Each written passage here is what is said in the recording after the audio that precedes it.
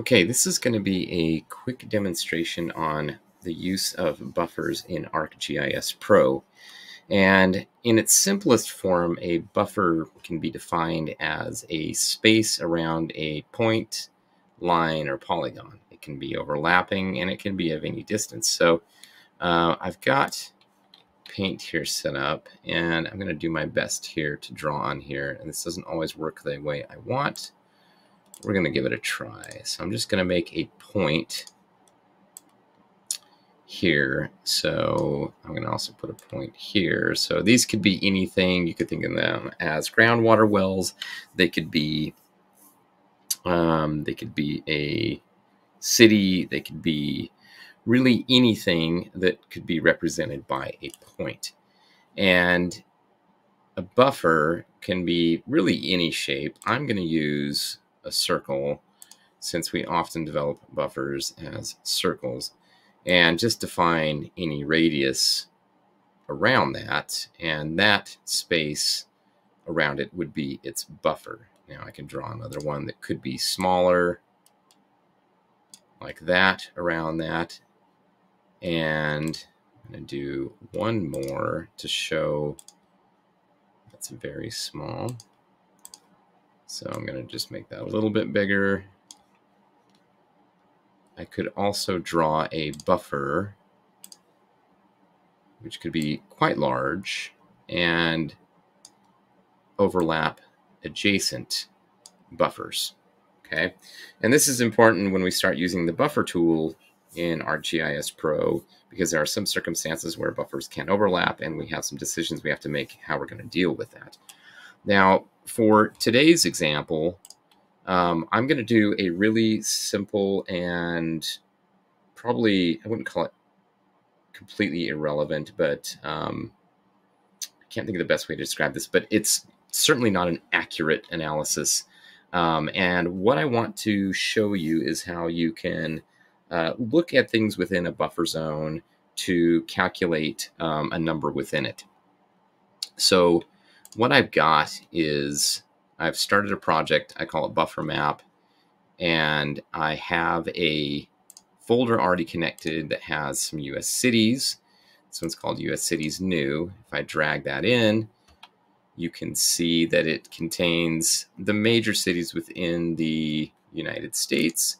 And if I right click and look at the attribute table, it has things like the name, the class, which obviously is city, a state abbreviation, population per square mile, so on and so forth. So there's some attributes that go along with each of those features. What I thought would be interesting is to look at one of our favorite sporting events, which is the Super Bowl, and to see if we can use a buffer to calculate the population within a certain proximity, to see if that can be used as a predictor of whether or not a team will win or not. Now, this 2024, the Super Bowl has already occurred, and we know who the winners are. So what I want to do is see if we develop buffer zones around the cities where the teams are housed to see if a larger fan base actually leads to a win. Now, I've done this analysis before on prior ones. It sometimes works and sometimes doesn't. Obviously, it's not a good indicator, but it is a useful example and kind of an interesting example of how we can use buffer maps. So the first thing I'm going to do is pull out the two cities where the teams that competed are from. And for this year, 2024, the two teams that competed were the San Francisco 49ers and the Kansas City Chiefs. The one thing to remember about Kansas City is there is two of them, and the Chiefs are actually housed in Kansas City, Missouri. So when we pull out those two cities from this US Cities New, we need to make sure that we get just the Kansas City that we need. Now, San Francisco, there's one San Francisco that shows up at least in this data set. So to do that, so here I'm going to extract just the two cities that I want and make it into its own feature class and have it contain just the elements I want. That will help me down the road when I'm doing my actual analysis to keep things separate. So I'm going to right click on this US Cities New, I'm going to go down here to data and export features. So what I want to do is define which cities I want extracted and copied into a new feature class. The input is obviously US cities new. The output I'm going to call SFKC for San Francisco and Kansas City. I'm going to drop the filter down here, and I'm going to say where name is equal to, first of all, we'll do San Francisco, and I can just start typing to pull out San Francisco. I'm going to add a clause, and I'm going to use or, because remember, it's going to iterate line by line to see if it meets these qualifications. So here it says, I want you to see if the name is equal to San Francisco, or if the name is equal to Kansas City. And of course, you could use the drop down to grab it, but again, there's two. Now, we're not done here, because as it gets to this clause, we need to have it do a second check to make sure we're actually looking for the Kansas City and Missouri. So I'm going to hit the plus to add a clause. This time I needed to have the and, because it needs to meet both name equal to Kansas City and the state abbreviation equal to MO for Missouri. So that way it doesn't pull out the incorrect one. Now, we're not done there. We could be, but we really do not want to save all those additional fields. Really, all we want is the name, and the state abbreviation is fine, but we really don't even need that. We really just need the name. So what I need to go in here is remove the fields I don't want, because again, it's going to make our life so much more simple if it only contains the name. So I'm going to remove class. I'm going to remove state abbreviation. And be careful if you have name highlighted and you accidentally hit the X. I'm not sure if there is a reset. No, yes, there is a reset. You can reset it and start over. Just be careful you don't delete the pieces that you're going to need. And don't worry about that population. We're going to use a separate file for that. So you can see I've X'd this all the way down to just name. So by the time I'm done, I should just see the points with the name. So I'm going to hit OK. And you can see that ran quite quickly. It doesn't look like anything happened, but that's because it's just making a copy of the pieces that I need from the US Cities New. So if I turn US Cities New off, I can see I now have the two cities I need. So now we're finally to the point where we can build a buffer. Before we do that, I'm going to show you what the attribute table looks like for this new file I built. And you can see now I just have the name. This object ID and shape are required. We don't get a choice on this, but it does contain only information that we need. So I want to build some circular buffers around this. I don't want them to be overlapping. So I'm going to try to encompass as much population as I can without overlapping. So I'm going to use the measure tool here. I'm just on the map tab. Click on measure. And the default here for this is planar and metric. Yours might be geodesic. That's fine. Use which one it is. It sort of seems weird that we'd have geodesic, but because we're looking at a two-dimensional map, it should be planar, but sometimes the projection gets weird. So just use whatever the default's there and change this from metric to miles, because I want to know how many miles it is between clicking once San Francisco, clicking again over here on KFC, or not even clicking and noting that it is 1,930 miles, okay? So I want to split that distance so I don't have overlap. So I'm not smart enough to know what the half of that is. So 1,930 divided by 2 is 965. So that will be the radius of this buffer that I'm going to build. That will make it so we don't have overlap. Yes, I did get rid of the decimal. That just ensures I have no overlap. Okay, so let's build the buffer. I'm going to close my measuring tool here. And I'm now going to go to my analysis tab and go to tools. And I'm going to type in buffer.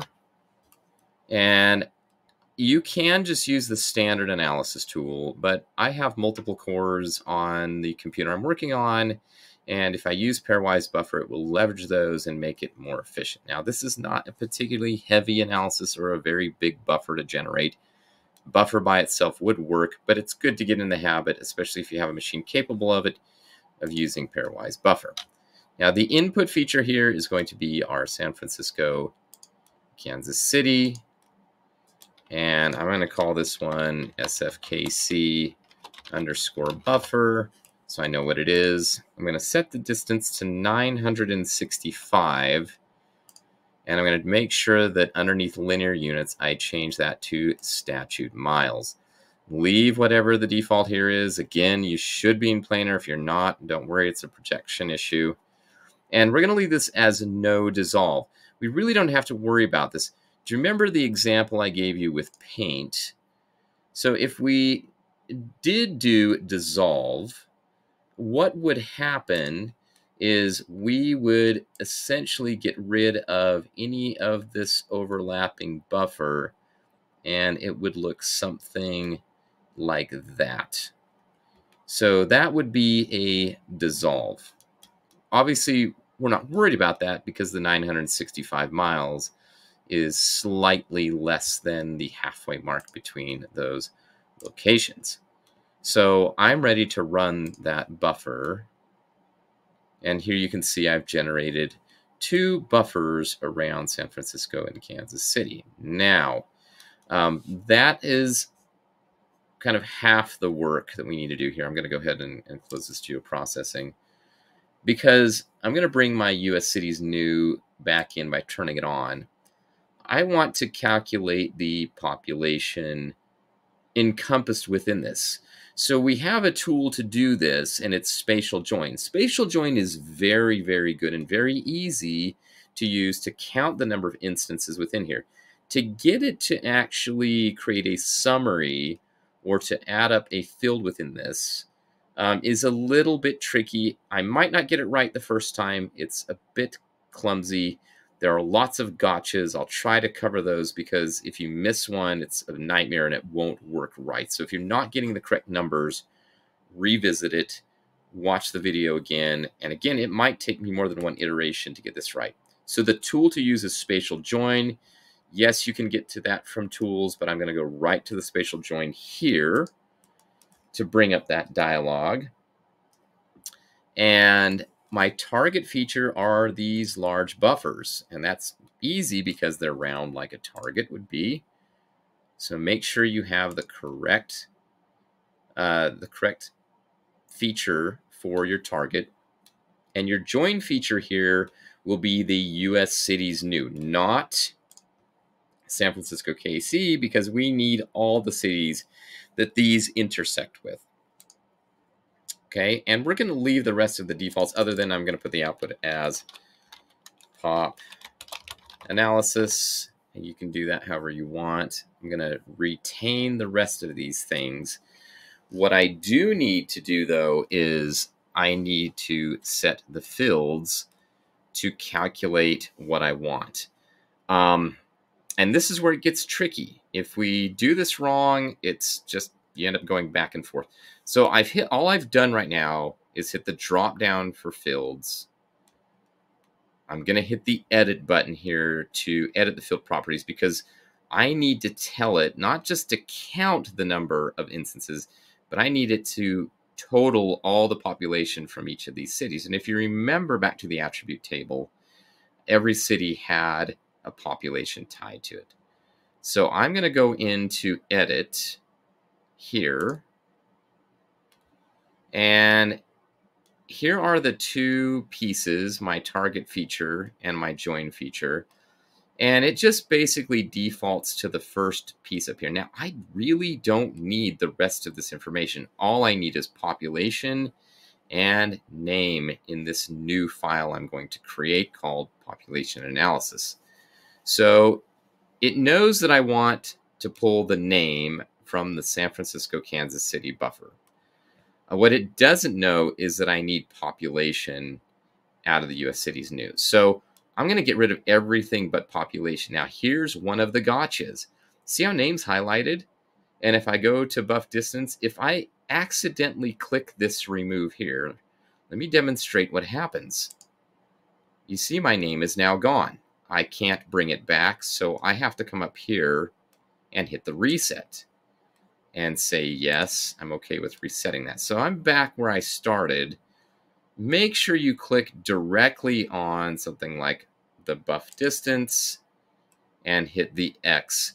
So you have to click on a separate one to get that highlight removed from name. I need it to be there. If I accidentally remove it, I've got to reset and start over. Don't forget, you need to just click on something else here. So I'm going to remove everything but name and population. And there's population. I'm going to skip it. I'm going to click on pop class, pop square mile. I'm going to get rid of everything. So now I have the two pieces I need. The problem is it's pointing to population in, nope, that's good. It's in San Francisco new. And we have name on San Francisco buffer. Okay, so let's make sure we've got what we need. So I'm going to click on the SFKC buffer and see where it says population here is the field. We really need name for that. Okay, so I've clicked on name. I'm going to hit OK. Okay, and then I'm going to click on US cities here, and I'm going to click on population. Now, the trick here is to change this from first to sum. And that's going to sum my population. If you did this right, you can hit OK and run. It says it's complete. I'm going to turn off the original buffer here, and I'm left with population analysis. Now, crossing my fingers, if I right-click on pop analysis, I go to the attribute table, I now have the population encompassed by the San Francisco buffer zone and the Kansas City buffer zone. Now, by all rights, or based on this analysis, Kansas City has the higher population coming in at about, 82 million within that buffer zone. So they have a larger fan base. Therefore, they should have won the Super Bowl, which they did. Now, if you go back 1 year, this analysis does not work. So if you do this for 2023, which I'd encourage you to do so you can see whether or not this works, this analysis fails. But again, it makes it an interesting example of buffers and how we could potentially use it to do a spatial analysis. So I hope you enjoyed that. And if you have any questions, please feel free to contact me.